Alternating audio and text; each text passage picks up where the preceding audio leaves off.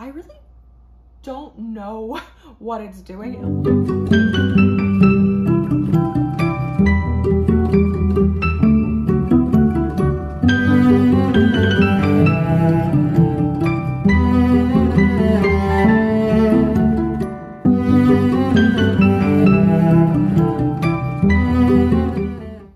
Hello plant pals and welcome to another video. My name is Kenna and I'm so excited you're here with me today. Today I have a lot to do. So I actually wanted to start off with some of my problem plants, some of the plants right now that are not too happy with me. I don't know about you guys, but when I get really busy, sometimes my plants get neglected and they need some TLC. So today I'm gonna do some TLC, as well as actually I got some shelving put up and I kind of have a whole new plant space that I wanted to share with you guys as I decorated it and just kind of what I did to make it plant friendly. So let's go ahead and get into it, and I'm gonna start with these. So these guys are, like I said, some of the victims of my neglect. This one in particular, this is my lipstick plant, or my curly lipstick plant. And I have a feeling it got overwatered and then got root rot, and now it is just kind of falling apart. A bunch of leaves are falling off and it's getting crispy, and I just don't have good hopes about the roots of this one. As you can see, like all of these leaves came off. I tried to repot it, I think last week, to see if it could like recoup, and it does not seem hopeful. In fact, like the roots are still damp. I don't know. I don't know about this one, guys. I don't know how I feel about this. I'm just kind of checking the roots. They don't look horrible, but the plant's just not in great shape. So I'm kind of thinking that I'm gonna take cuttings and just re-root the whole thing. Because it's starting to look rough. I think that's honestly what I'm gonna end up doing. So let's go ahead and do that. I have my shears over here and they are sterilized. I used them earlier, so. And I'm gonna say I'm kind of sad to be kind of chopping this plant up, honestly. You know, this is one of those plants that I got as like a redemption plant to kind of redeem myself from a previous plant death, but I just don't think it's gonna kind of come back from whatever is going on with the roots. So we're gonna start over and it's gonna be fine. It's not exactly what I wanted to do, but whatever, it'll be okay. Okay, so that's that chopped. I'm probably gonna see what I can do about removing some of the bottom leaves just to kind of make it more water rooting friendly. I don't tend to leave leaves on the bottom of a cutting, like when I'm doing water rooting, just because I feel like it's not, oh yeah, that was, ooh, that's not good. Okay, so definitely the right choice. For whatever reason, this plant has like crispy stems. So good choice on my part, making sure that this one, I'm gonna cut it back actually to the green. There we go. So I just kind of worry about having leaves in water as I'm rooting, just because I don't want it to rot, I don't want it to cause problems. So I do kind of strip usually like the bottom leaves off just to be sure that, you know, I'm not asking for rotting trouble. That's a shame. This was like a whole new one. I think that'll be fine though. Like, I don't think it's gonna cause any problems. This one I'm probably gonna have to cut back a little bit more.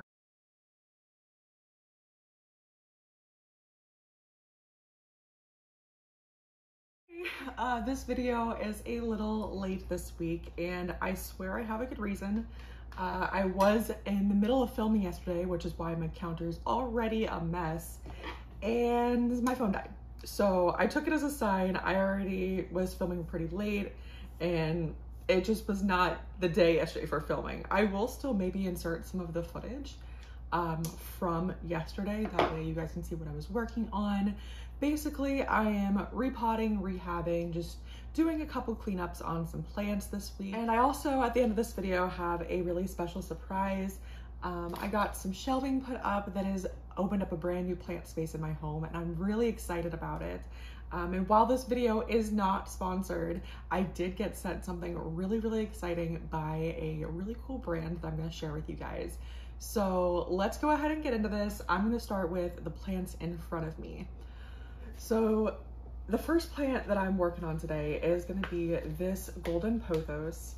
I did have a golden pothos and I still have like some cuttings from it, but it got mealybugs really, really bad. And it got to the point where it was just like, I was not managing this inside anymore. I kind of ignored it for too long.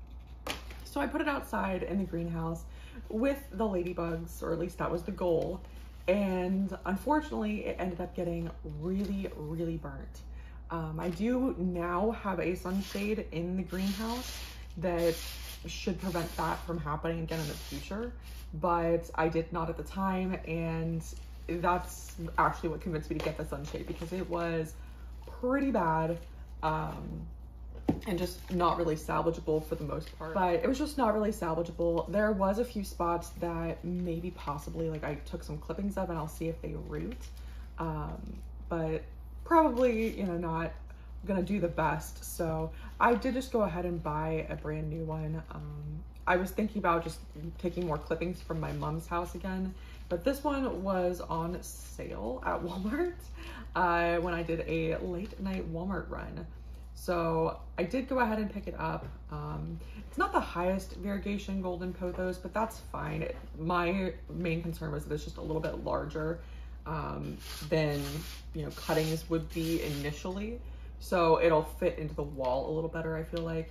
It is a little bit root bound though. You can see from these roots here, there is a ton of just like roots at the bottom coiled around. And that's a good indicator to me that they had outgrown that pot, which is fine. I'm not gonna break it up too much. I'm just trying to uncoil some of these roots at the bottom. And that's just gonna give it a little boost on rooting into the new substrate here. But when roots coil like that, that is a pretty good indicator that it is ready for a repot, because it has reached the bottom of the pot and is running out of space. So that's about as much as I'm really gonna uncoil that. I'm fine with the soil that's in here. It seems mostly like cocoa coir heavy, which is not really a big deal for me. So especially for pothos, they're so resilient. They just do not care. And this pot, I will say, is not all that much bigger. In fact, it's probably about the same size, just a little bit deeper as what it was in. However, this is the size pot that goes on my wall. So this is what it is getting popped into. And if at some point in the future I do have to trim down the roots a little bit, that's fine, doesn't really bother me. But I just wanted to kind of loosen them up, that way they can reach the bottom of this pot. All right. And I really barely have to even backfill. I'm gonna put maybe a little bit of soil around the edges, but it's pretty happy. And I actually am just reusing this soil from yesterday. I had a couple plants that I unpotted that had been recently potted, so they weren't, like the soil wasn't, you know, gone or anything. It was still perfectly serviceable soil. Those plants needed some help more than the soil could give them. So those ones are now chopped up in little pieces, which is fine. They'll root up, I think, no problem. Just gonna have to give them a little bit of time, but there we go. First plant is done. I have a new golden pothos. It is pretty cute. Pothos are one of my favorite kind of easy houseplants, and this one I'm pretty okay with. Like I said, it's not the highest variegation, but I think it'll be pretty. Okay, actually let me move that over a little bit. I don't want to block y'all's view. Okay, so the next thing that I'm gonna do is actually this gloriosum over here. I have 3 leaves on currently. When I got it, it had 3 leaves, or maybe 4 leaves. I think 3 or 4. However, the oldest leaves have all died off now. And because they have died off, I have a whole bunch of stem over here. So what I'm planning on doing is actually notching this stem. And if you watched, I believe it was, I want to say it was Unplant Parenthood who did a video on notching. I actually had notched this plant prior, but I didn't insert any plastic into the notches. And I feel like because I didn't insert any plastic, the notching really didn't take. I haven't seen any activity on those growth points. So that's what I'm gonna do today. I'm going to actually go back in, and this is actually just a lid of one of my soup containers. I eat a lot of like these little pre-prepped soups for lunch at work because they're quick and they're easy. And when I'm having like a rough week or whatever, it's just a lot easier than making my food every day for lunch. And I don't really feel bad about eating them. So I'm just going to cut up one of those lids because I have them in abundance. I like to use them for like saucers while I'm watering and stuff like that, so I keep them around. But I think this will be fine. And this is an alcohol wipe, so I am sterilizing them. That way they don't spread anything from, you know, anywhere that it's touched to this plant. And then I'm gonna go ahead and I'm gonna turn that towards you guys. I think you can see it all right. Ooh, and I already have another growth point under here. Oh my goodness. That is so cute. That's so exciting. Okay, so this was the original stem here, and then it kind of turned off. I really don't know what it's doing. It looks like, I think it's kind of was here and then it went sharply here and now it's going that way, which, all right, whatever this plant is happy doing, that's fine, but a little weird for sure. So I'm gonna go ahead, I'm gonna take these scissors and I'm gonna cut this way. So I'm not gonna cut into the stem like this, I'm gonna cut down like this. And that's what's gonna give me that kind of notching situation. And I'm not cutting all the way through the stem. In fact, I'm being pretty careful to not cut too far in. I'm gonna go ahead and, okay, one. I'm cutting maybe about halfway to 3/4 of the way through the stem.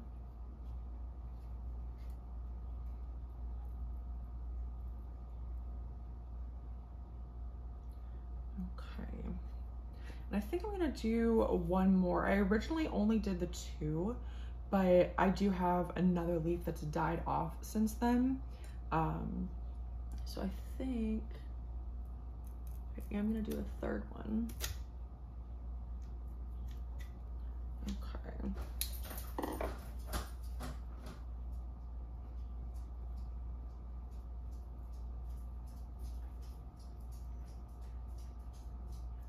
There we go. Okay, so the purpose of the plastic is actually to prevent the plant from healing over from where you've notched. So notching in general, what it's supposed to do is activate the growth points along the stem that haven't been activated. Just like if you were to chop it up into like little pieces to propagate in like little like 1-stick nodes, something like that, or 1-node sticks, this is going to have quite a similar effect. So those little nodes that I can see along the stem, I'm cutting in between the nodes and putting a piece of plastic so that the plant thinks it's damaged or that that's severed off, and it puts out growth from that new node. So the hope is that by severing about halfway through and then putting plastic in there so it cannot heal back up, it will activate those growth points and I will start to see some new growth on this plant, especially like I said, because this vine here is pretty bare. And I would like a really full pot of Gloriosum.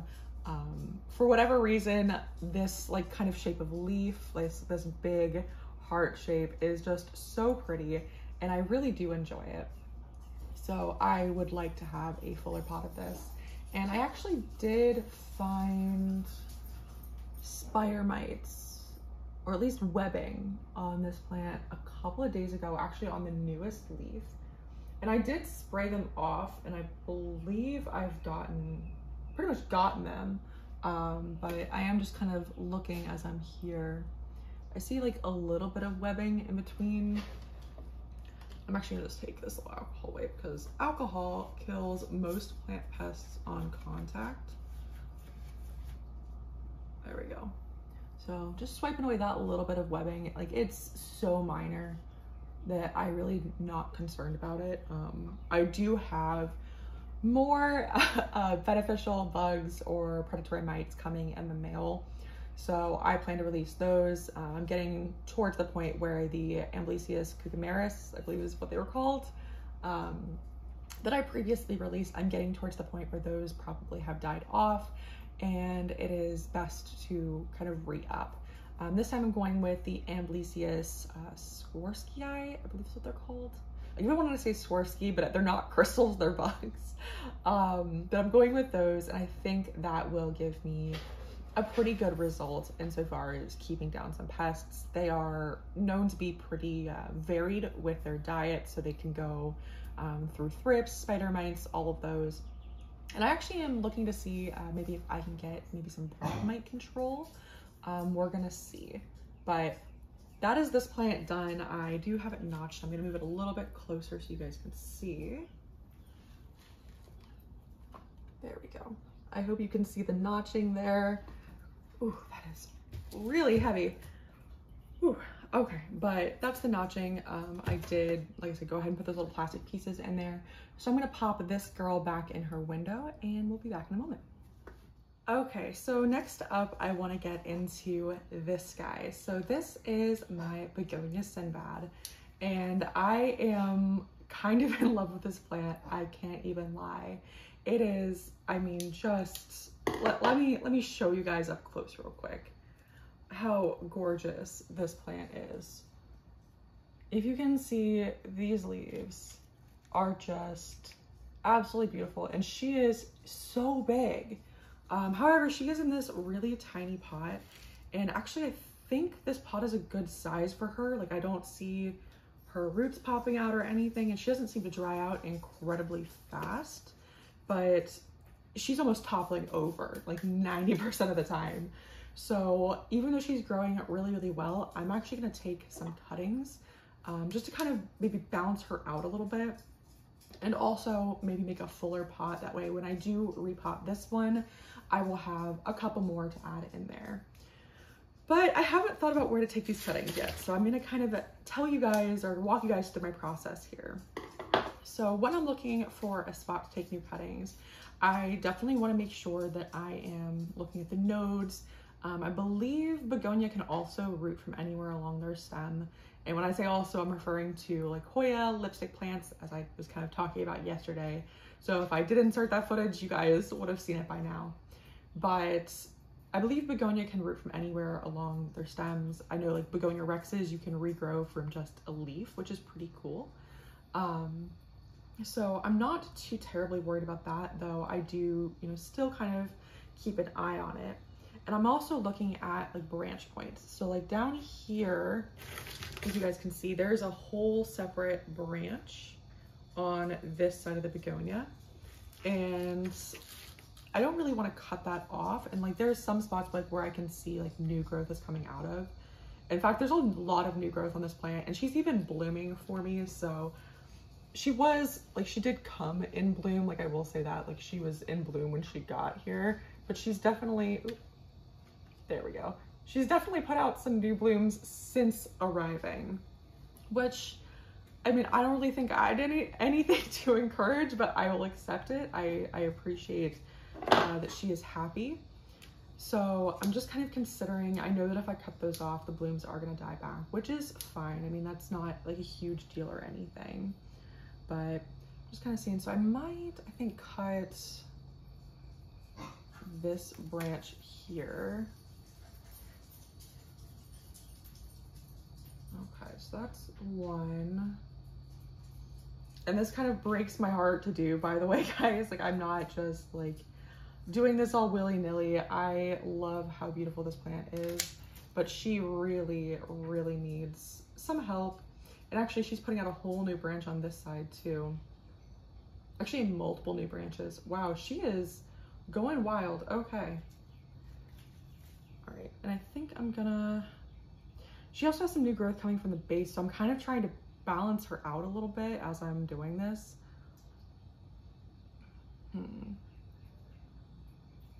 at some point I think I'm gonna like maybe readjust her to where she's more upright. Like when I repot her, I think that's what I'm gonna try to make my goal. So I don't want to cut like too much off because I don't think it's gonna be that big of a deal because she'll be up like this. But maybe I will cut like here. And I'm doing this one to encourage branching from any of the other points along this stem. So if you look at begonias, they have all sorts of growth points. Like they are almost like Franken plants. Like you can see here, like she has brand new growth coming in and she has like little growth spikes all along every node where she's gonna be putting out more growth. So my thought is if I cut, you know, the tops, it will encourage branching from the bottoms. And considering like she has a pretty bare stem down here, I would like to do that. So I think that's about as far as I'm gonna trim her back. I know right now she looks pretty weird. And I've locked the dog door today, so the corgi is voicing his displeasure. But she does look pretty weird, but I am gonna pop her into some water. Begonias will root anytime, anywhere, anyhow. So I think in water she will do just fine. So give me 1 second, I'm gonna grab a vessel and I'll be right back. Okay, so I did go ahead and grab a vessel. This is like a little whiskey glass or like tumbler from, I wanna say I got this one from the dollar store. Yeah, I think this was from the dollar store actually yesterday. I love the dollar store for glasses like this. And while I did purchase this one for like a pond type plant, I think it's gonna work just fine for rooting these begonia in. It gives them a little bit of space. And I did remove the bottom leaves from some of these. Some of them I don't really want to mess with because they actually, like this one has a stem. Actually, I think I'm gonna even cut this one into another cutting because otherwise I'm gonna end up with the same problem again, which is that this is too tall and it is like arced backwards. So I think that's gonna work a little bit better. And it's gonna put out new growth just like the other cuttings will, so I don't see that being a problem. I'm looking at this one, I maybe want to shorten it up just a little bit. And actually, maybe I'll just do like that. And if this like little stick doesn't end up putting out growth, that's fine. It's not gonna be that huge of a deal, but it will give kind of, I think, this guy a more, like a better chance at looking like a nicer plant when it does get some growth coming in. So that is that. I have all of these popped in here. There we go. And I'm just gonna fill this glass with some water and that's gonna be it for those. I think that'll root up nicely. I'm actually really excited to watch those grow. I think I mentioned it in one of my last videos, but I did purchase the Begonia Sinbad because Wild Fern has a really, really beautiful one. And it kind of led me to want to get one for my own. So I did, and I would now really like to see it turn into like a big, beautiful plant. I know begonias can be like almost trees. Like I think they actually are trees, correct me if I'm wrong, but they can get huge. So I would love to see this one get really big. I don't know if that's gonna be possible in the space that I have for it, but we'll see. So I'm gonna go ahead and fill that jar up with water. And I think there might be 1 or 2 other plants that I do want to do some work on today. So I will go ahead and grab those. So I remembered the last plant that I wanted to do some TLC on, and it is this guy. This, as you guys probably saw in one of my recent videos, is my Monstera Dubia. And obviously it looks a little kind of wild. There's a lot going on, obviously, and this stick is not really doing it many favors. So I did, I believe, pledge in that video to do something about this plant. Anyways, but today is the day I'm going to finally do something about this poor plant. I did order, I think these are 18-inch paint stirrer sticks, and I have seen these used before for Monstera Dubias, and I think it was actually recommended to me in one of my comments as well on that video that I'm talking about. And if you haven't seen it, I'll link it up here for you.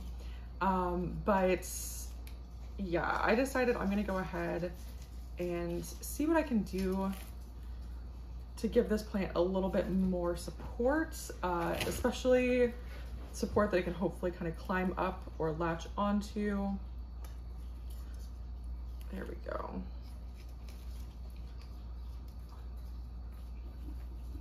So I'm just kind of backfilling a little bit here. And like I said, this soil is still perfectly fine, so it's not gonna hurt anything. Okay. I might have to add a rock or two in here to help support this stick. And actually, maybe I can.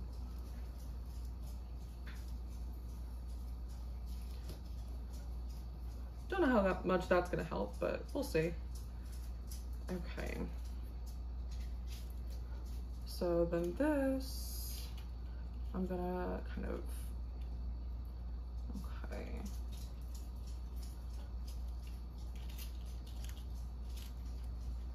This is all kinds of disorderly, as you guys can probably see.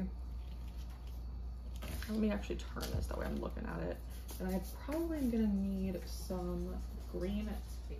And because we are getting a little tight on time, I'm just gonna probably make do with what I have and maybe fidget with this later. But I did just kind of want to show you guys what I'm doing to get this up on this stake or this kind of wood plank here. I am gonna put the newer vine underneath, I think. And I'm only doing that because the newer vine, I feel like, has a better chance of attaching than the older vine really does. It has fresher aerial roots and it's growing more straight than the first original vine is. So I think it'll have a better chance of actually getting attached to this plank over time. So I'm just kind of cinching that down. Anyways, the dogs definitely have a lot to say today. I don't know what has set them off, but they are definitely keen to tell me about it. Anyone who has dogs probably understands. All right, I'm gonna make another kind of attachment point here, I think. Yeah.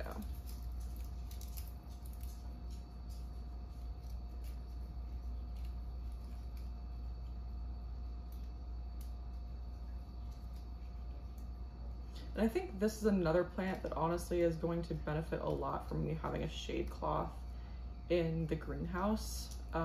The greenhouse gets a lot of sun, especially, you know, in the middle of the day. Here in Florida, it can get really, really toasty.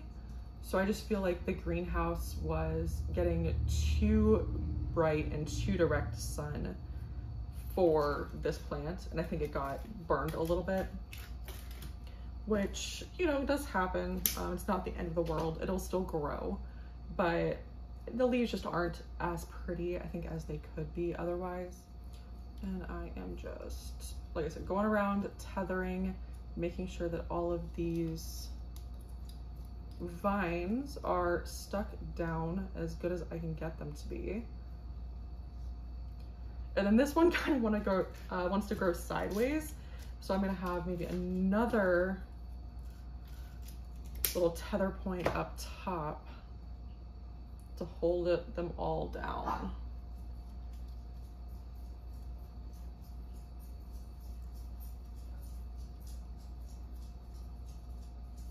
And this is like a twist tie type material. I will say I prefer the Velcro. I think Velcro is a little bit gentler on your plants, but this twist tie kind of material does work. I mean, it's obviously holding on there. That's really my goal. So I think that'll be fine for now. And again, and not the most stable thing in the world. Just kind of packing a little bit more soil on top there, maybe help stabilize it a little bit.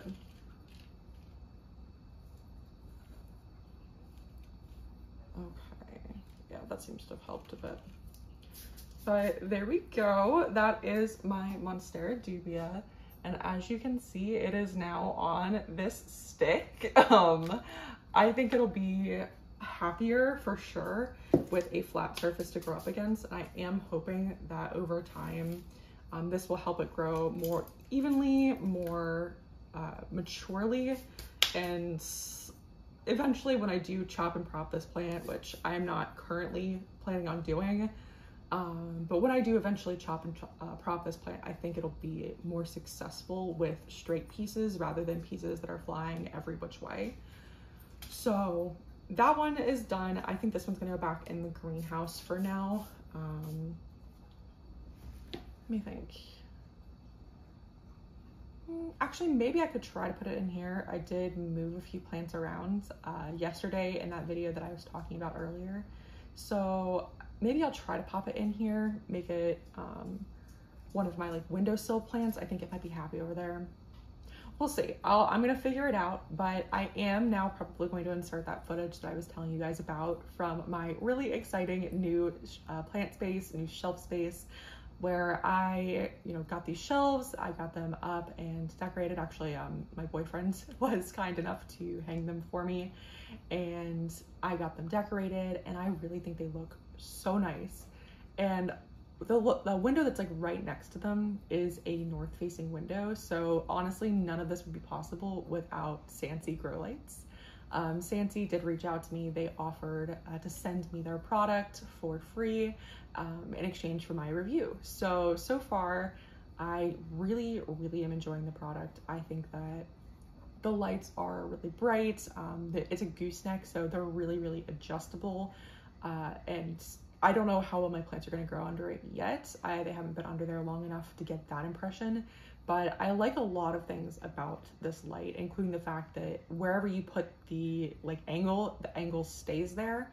And when you put the clamp on to like a shelf or something, it actually has like little rubberized soft edges. So it's not going to leave dents or mark your furniture up, which is something that I was actually really concerned about and why I haven't purchased a gooseneck light like this one up till now.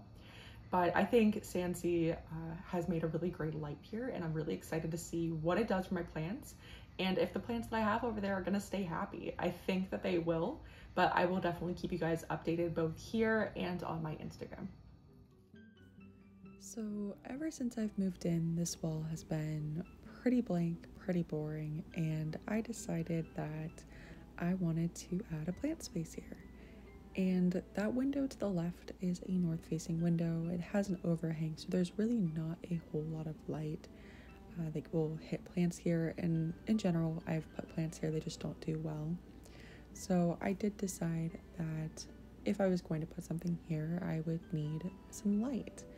And as you can see, Sansi Grow Lights, when they reached out to me, they suggested their gooseneck design. It has those 3 heads on it, so it is pretty adjustable. And I really, really am enjoying that light. It's really bright, and honestly, the way that it adjusts is just really simple. It's easy, and it doesn't like fall over. Like, it stays where you put it, which I really like. And when I was trying to decide on like what plants to put on the shelf, I was trying to think of plants that I thought would do well there. Number one, obviously with the lighting, it's probably going to be more of a bright indirect light situation as far as lighting levels go. Even though grow lights are directly on something, that doesn't mean that it's necessarily like the equivalent of full sun. So I was choosing plants that were mostly going to be bright indirect light. And I did want to put like my little Ripsalis on the shelf, which I did end up doing, and my Florida Green Beauty. My Florida Green Beauty, the one up top there, is really bushy. It just takes up a lot of space in a good way, and I really love the way that its leaves grow, so I wanted to kind of show it off a little bit. And I wanted to have a place in my home to display more like personal items, just things that I think are kind of cool, things that either I collect or are personally relevant to me. So there are also some personal like items on this shelf, but I did want to take advantage of the opportunity of having a shelf where I could put more plants and make them more a part of my decor rather than like a jungle room. As much as I love my plant room, it does turn into a jungle like 99% of the time, and it's usually pretty full of plants. So having a shelf that's more decor, kind of decorating, I really enjoyed kind of the challenge of integrating my plants into that shelf, into that space. And I think it's turned out really well. Like I said, I really wanted to put the Ripsalis there. I really pictured my Florida Green Beauty being up there. And as I was kind of playing around, I decided I liked the Jungle Boogie there as well. And that's the one I'm placing in this clip. I really love the way that this plant is shaped, and mine in particular just kind of spreads out really nicely. It's not growing on a pole or anything like that, so instead of growing vertical, it's just kind of gone a little sideways. So it's just a kind of cool and unique looking plant. And then I was kind of experimenting with adding my philodendron micans up there as well. It's been in my library and kind of trailing off the edge of one of the bookcases, and it's gotten so long, as you can probably see in one of the next clips here. It is probably almost as long as I am tall, and I'm a pretty tall person, so it didn't quite look right, and I was kind of scared. We actually have the dog crates right below the shelf, and I didn't want it trailing into the dog crates, so I was kind of fidgeting with it, seeing what I could do, and I did end up cutting it. This is one of those plants though that I know is going to root really, really well in water. I'm not worried about propagating this plant at all. And actually cutting it back a little bit like I did is probably going to lead to a lot of new growth in the mother plant. So I'm pretty excited to see what happens there. And since I did take those cuttings, I decided to pop the mother plant back over in the library. And you'll see here in a second how much I cut off. And this plant is still like decently long, so that was kind of funny. But I did decide that I was just gonna probably propagate those on the shelf. And then that's my Stephania erecta. I really love this plant. It is super cool, super unique, and just a really interesting specimen. It has almost like flying saucer shaped leaves, and it grows out of like this potato looking caudex. It's just really, like I said, very unique. And it's definitely a plant that I enjoy, but I want to be able to show off in the best light. So I think this is going to be a good spot for it as well. And there's those micans cuttings. Like I said, they're still trailing, still pretty. I really think that they're going to root up well for me, especially in the bright light that they're going to get where they are. And then I did decide to kind of experiment with my variegated Burl Marks philodendron. And I did actually end up repotting it for this project. I didn't film it just because I, didn't really think about it. But I did repot it into pond. It was previously rooting in perlite, so I don't imagine that the pond is going to be too much of a change. Note to all users though, those lights do get really hot. I did burn my finger just a little bit, but that was my own fault. And I'm still kind of shifting things around. Here, as you can see, I decided to move the Stephania erecta over. I don't want, even though I don't think these lights are going to be super like bright lights like they would be in full sun, I still don't want to necessarily have them super close to leaves that aren't used to it. I am kind of cautious about burning leaves. Even though it's harder to do with grow lights, it still can happen. So I don't want to burn any of the leaves. I want to give them enough space to fully get used to having that much light on them before I move them any closer. And as you can see in a lot of these clips, I am adjusting kind of the angle of the gooseneck light to try to make sure that it's far enough away that it's not going to burn, but it's at a nice enough angle to where it will light up everything. And I was trying a bunch of other plants here. This is my philodendron goeldii, otherwise known as Thermatophyllum sprucianum, I want to say. And I was kind of thinking about putting it on this shelf. The only thing is I wanted something that was more like showing outwards rather than showing height. And this is definitely a plant that if I were to put it anywhere on the shelf, it would be at the top. And I think the beauty of the leaves would be really missed. So I did not end up leaving this one on the shelf, but I did think about it. I thought it would be really pretty there. This is one I want to really enjoy. So I did move it somewhere else after this, but I did try it up there. And I think that's part of the beauty of this kind of project is experimentation. So trying things, seeing what works, seeing what doesn't. And actually, as I was going through and putting all these plants up here, I was, taking note of where they were, if I thought that was going to be enough light for them, if I thought it was going to be a good space for them. And honestly, I think it turned out really pretty. I love just kind of the way the shelf looks. I think it looks really, really nice, especially, like I said, given that this was previously a blank wall. So I would love to hear you guys' thoughts and suggestions. If you want to leave me a comment down below, I would love to hear what you think. Alright, you guys, that is it for this video. I hope you enjoyed getting to watch me set up and decorate my new plant space. I am so excited and so grateful that Sansi did send me that light. That way I can have a previously dark, boring wall now somewhere that I can place plants. Go ahead and leave me a thumbs up if you like this kind of video. Give me a comment down below. I would love to hear from you. Let me know if this video reminded you of any plants that you need to give some attention to, that you've been neglecting, or if there's any dark corners that you could turn into a beautiful plant space with the right grow lights. And there also is a subscribe button down there. I would love for you guys to be around here more often. So if you hit that button and subscribe, I do post new videos weekly. But that's it for today. Thanks so much. Bye.